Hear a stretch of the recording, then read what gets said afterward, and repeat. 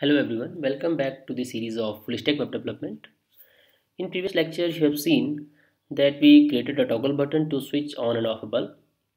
And now what we are going to do in this lecture to focus on our next problem, that is creating timers. So in this, I have created a framework for you. You can see this is just styling of that.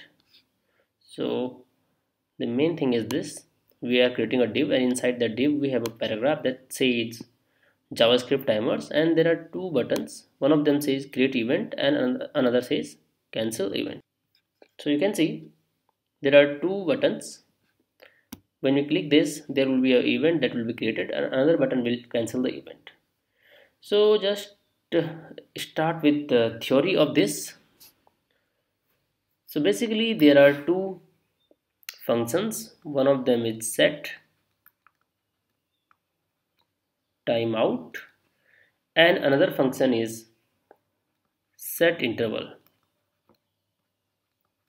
Although these functions are not part of ECMAScript specifications or any JavaScript engine implementations, but they are very handy if you want to perform some operations after some time, or maybe you want to delay or repeat the execution of some function, right?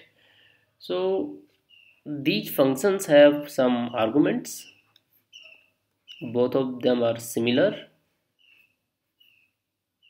So the first argument will be a function that you want to either delay or repeat. After that, there is time in milliseconds. Similarly, for this function, time in milliseconds.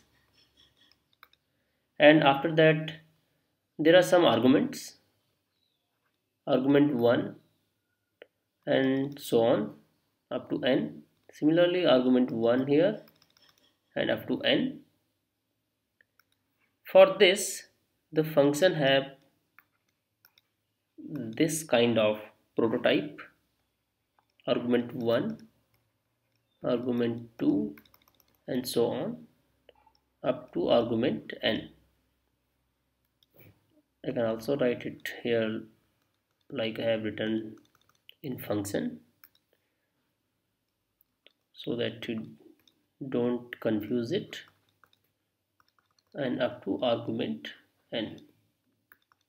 Similarly, argument n. So what these two functions do: set timeout delays a event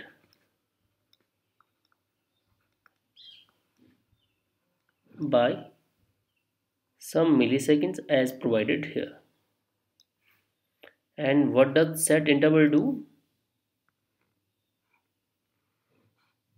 This function repeats execution of a function as given here after some milliseconds, as we have passed in second argument. And you can pass multiple arguments to this. For example,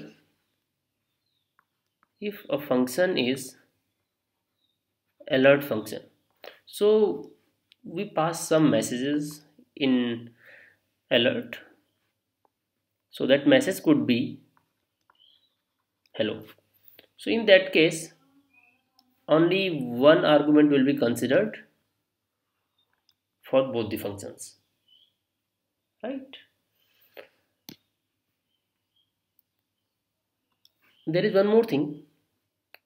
Using these functions, here s is small and only t is capital, here I is capital. There is one more thing. You can also cancel or maybe clear the events before they occurs. And for that purpose, there are two functions. One of them is clear timeout, and here we need to pass an ID. Similarly, clear interval.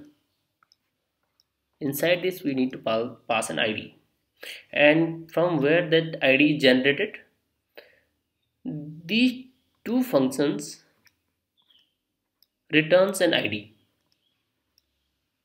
Whenever they execute, they returns an id which we can pass here, and according to that we can cancel the events. So I think this is enough for this lecture. In next lecture we'll try to code all these and show the demonstration.